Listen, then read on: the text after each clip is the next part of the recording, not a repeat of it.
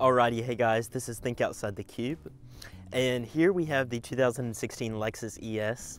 It's time for the 1-year review of this vehicle. We have had it a little over 12 months.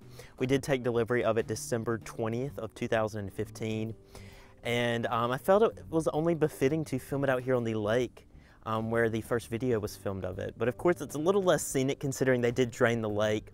They drain the lake a few times a year just to give the waterfront owners a chance to repair their property and such. But coming back to the vehicle, this is a 2016 Lexus ES350 in atomic silver with the black leather. Specifically, we have done 21,058 miles on the car. That's definitely high miles for 1 year of ownership, but it gets driven a lot, and we definitely do appreciate all that it offers us. Now, first of which, of course, we have done quite a bit of service to the vehicle, but just recommended service with 20,000 miles. Now, going for our 20,000 mile service, it was actually recommended to be $320. And that's just oil, tire rotations, filters, and checking the bolts. That was a little BS to me, honestly. Dad didn't buy it either. We ended up just going for some oil since it is synthetic oil. That ran us about $100, and we did get the tires rotated privately. Dad does have a close friend that owns a tire shop, and that's where we get all our wheel stuff done. So our bill there was only about $120 for oil, which really isn't bad. As long as you build your own maintenance, I guess you could say, and don't go with the recommended service, they don't really cost you a whole lot to go to the dealer. Now, a little hiccup that we did have with Lexus, the company. Lexus Financial, we did finance the vehicle since that did give us another $500 off the asking price. They actually took forever to send us the title for the car. We actually paid it off the second or third month of ownership, and we never heard anything back. So Dad actually reached out to them, and we were wondering where the title was. And so they were like, oh, our mistake, our mistake. So they went ahead and put it in the mail, and it took forever to get there once again. And so just a little hiccup with the financial services. They just, I guess, weren't expecting the vehicle to be paid off so soon and just didn't have the title ready. Remote start is another little hiccup that we've had with the car. In my 6-month update with it, I did mention that it didn't have remote start. Of course it does. Probably 50 people in the comments corrected me and said that it does, but it's very intermittent when it works. You can be keeping one eye open, one eye closed, shaking your foot, wiggling your tongue, and it still won't turn on. It's definitely very weird when it does. It's an older start-stop system as well, so when you go to grab the handle to unlock it, it actually turns the vehicle off, which I think is kind of pointless.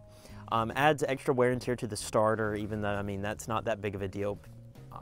It's just one of those things, it's just antiquated, and there's really no excuse for it to still be like that on a $45,000 car like this. Now, besides that, we have no problems to report at all. During our 1-year review of our Nissan Altima that we previously owned, we had problems with the wheels. We had problems with it shaking like violently at stoplights, vibrating really badly. It was a good car, but this car has been problem-free. Dad doesn't even use remote start since the car's garage kept, so that's really no big deal at all. I'm sure next time we go to the dealer, I can mention it to them. But really problem-free ownership, and that's the way it should be. The Japanese really make such an awesome car. Next on my list is Dad really has no complaints with it. He says it feels very substantial compared to the Altima, which it should. It's about double the price. He said it's more than adequate in the power department for him. Of course, almost 300 horsepower, 268 to be exact, going to the front wheels. Definitely will light up the wheels if you're not careful. So just go ahead and grip the steering wheel with both hands if you plant your foot. But other than that, no issues to report at all. Just if we get that remote start thing worked out at the dealer, maybe it's just a quick little reflash of some sort of component on the vehicle. But we'll go ahead and start it up, take a look at the window sticker, and go on with a brief tour of it to show you how it's holding up. We'll go ahead and hop inside. Of course, smart key, so just go ahead and put your hand behind the door handle and it will unlock.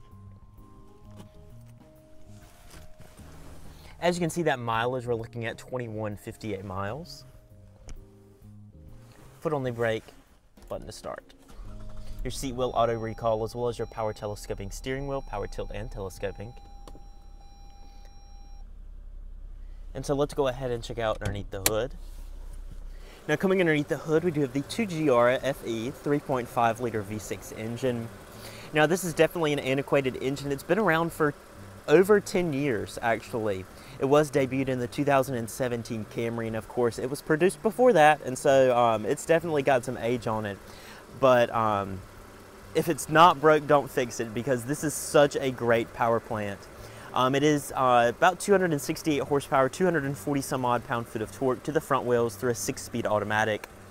Now, this power plant has been around quite a while, and so I wouldn't be surprised if it was replaced soon, maybe with a forced induction replacement, but I don't know. The ES has always had V6s, so we'll see what goes from there. The LS has always had V8s up until recently, so they Lexus might throw us a curveball in terms of the power plant.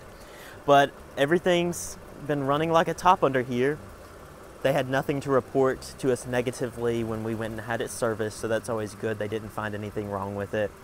And even if they did, we've got the warranty to fall back on. That's about it for underneath the hood. No rock chips or anything like that up front. I do kind of wish that we did get the 3M, what's it called? The clear bra, that's what it is, to prevent rock chips later down the road. But of course, the radar assisted cruise control does prevent you from tailgating quite a lot.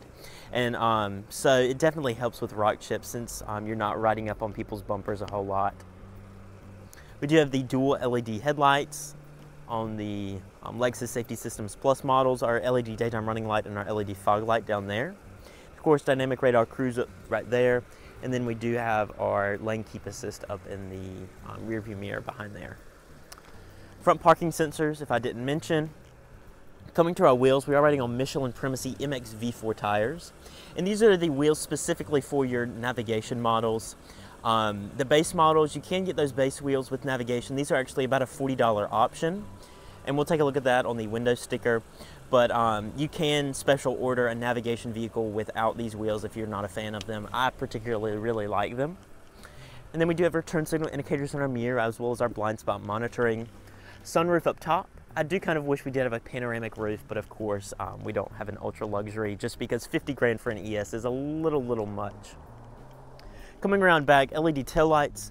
Actually, your brake light, I've noticed this during ownership. Your brake light is only these 4 LEDs in each light. Don't get me wrong, they're bright, but 4 LEDs is a little lacking in terms of getting people's attention. Definitely, they could have lined them all the way between those 2 light beams, but I guess no one has rear-ended us yet, so we'll see. Dual outlet exhaust down below, of course, as well. So we'll go ahead and hop in. Taking a look at our seat wear, my dad's about 200 pounds, and as you can see, looking at our seat, we do have some creasing over here, creasing right here, and that's normal since this is genuine leather. It is perforated, so as you can see, some salt and other crumbs stuck in the perforations right there. A quick vacuum job could get that out though. Seats are fully power, as you can see down there. 3-person memory over here. And we do have the WeatherTech mats. That was a Christmas present for Dad after he purchased the vehicle in 2015. So coming to your door panel, nice padded materials up top. As you remember, there was a little dimple over here in the Altima. That's actually not the case over here because it's actual premium materials. The Altima, it was padded, but of course it wasn't very substantial if it made a little divot where Dad was resting his elbow. Right down here, nice padded stitched leather. Power windows, locks, mirrors are over here on the dash, some door storage down below as well. As you can see, we do have our power mirrors, no power folding mirrors. That's actually overseas, you do get that option.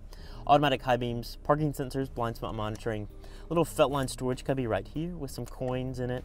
Then we do have our gas cap, trunk, and hood release, parking brake down there, and then panel dim, Odo trip reset, and then our power tilt and telescoping wheel. Speaking of that steering wheel, it is the wood and leather wrapped wheel. We do have our audio controls, Bluetooth, voice commands, as well as our 4-way D-pad for that center LCD right there. Cruise control, as well as our radar cruise, so you can adjust your following distance, as well as your lane keep assist. Dad loves the safety tech in this vehicle. Everything besides the lane keep assist, it's a little too sensitive for him.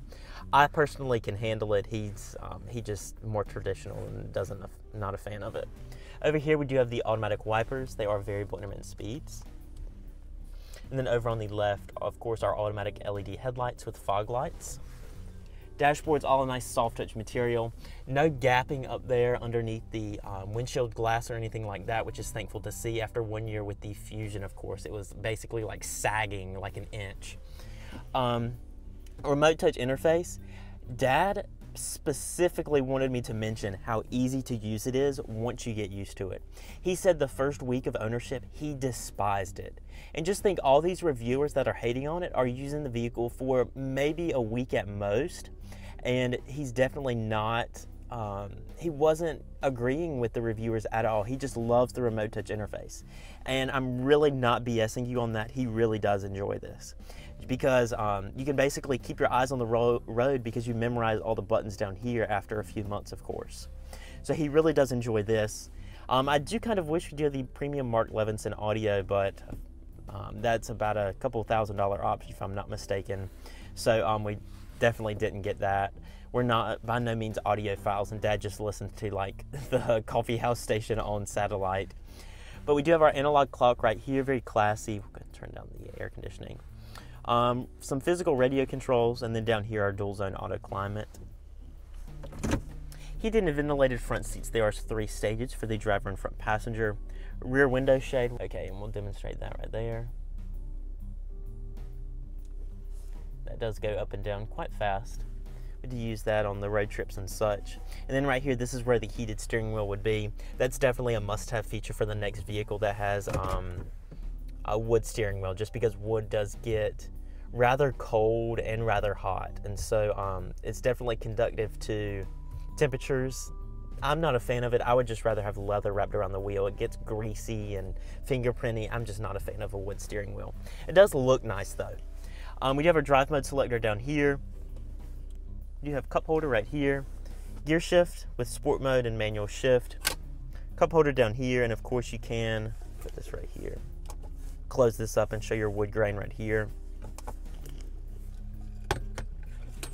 A nice padded armrest right here. It doesn't slide or adjust, but it doesn't really need to. It is in the perfect spot for you to rest your elbow and still be able to hold onto the wheel.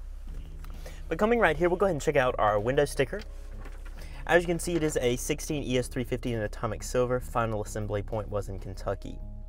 It was actually delivered to Flo Lexus of Winston-Salem. It was a special order vehicle and was shipped over to our local Johnson Lexus dealer.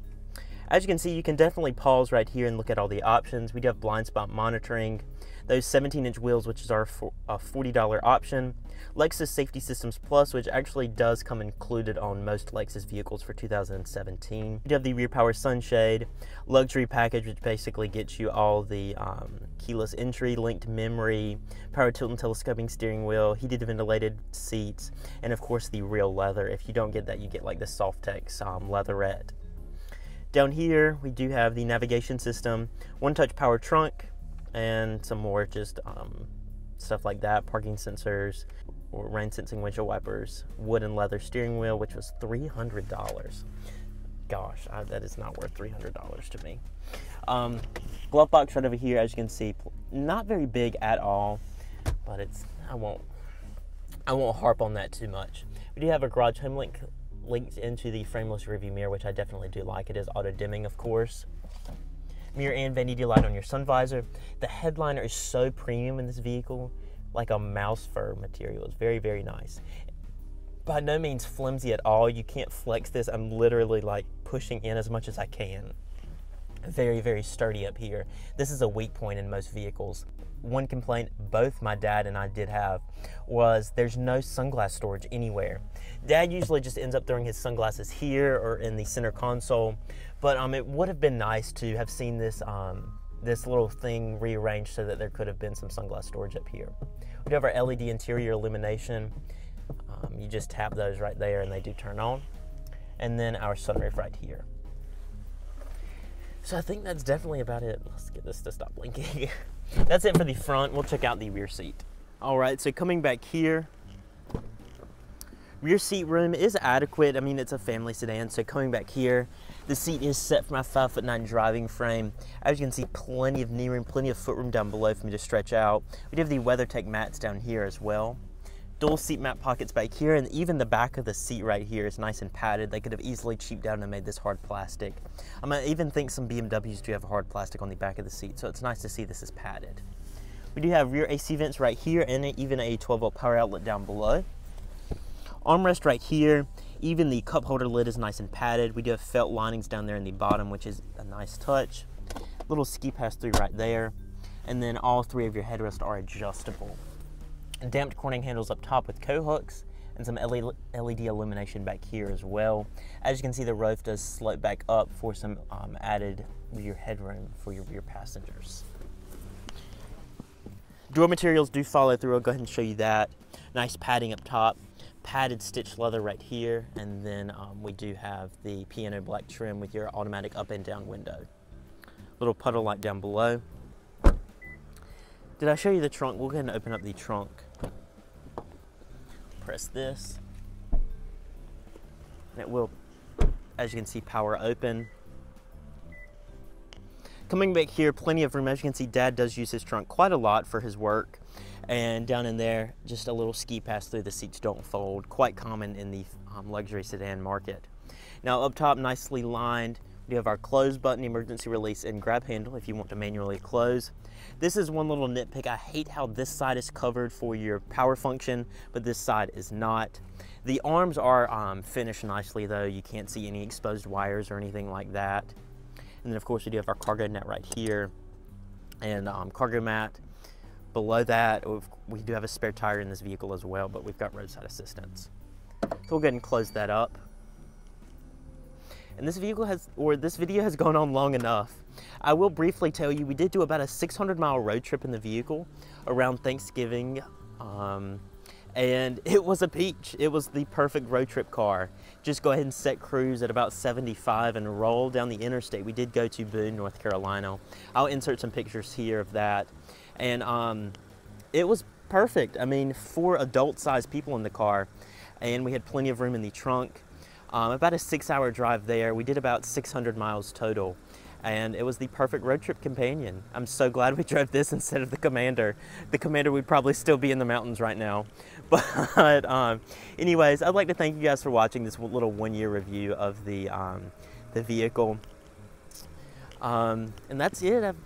That'll conclude this video. Thank you guys for watching, and I will see you in my next video.